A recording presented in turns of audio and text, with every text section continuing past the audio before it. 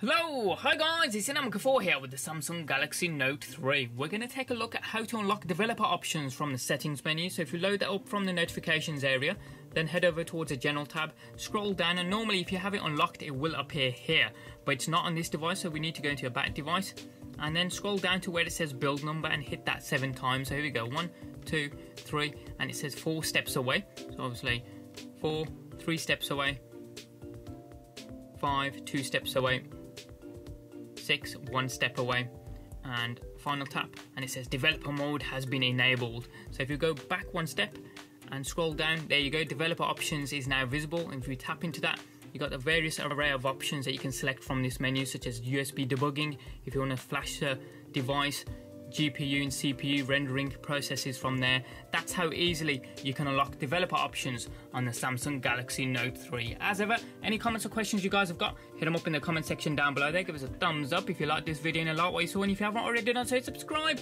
It's also down there as well. It doesn't cost you a penny, and you can also check out some of our forthcoming videos. Thanks for watching, have a wicked day, and we'll see you next time.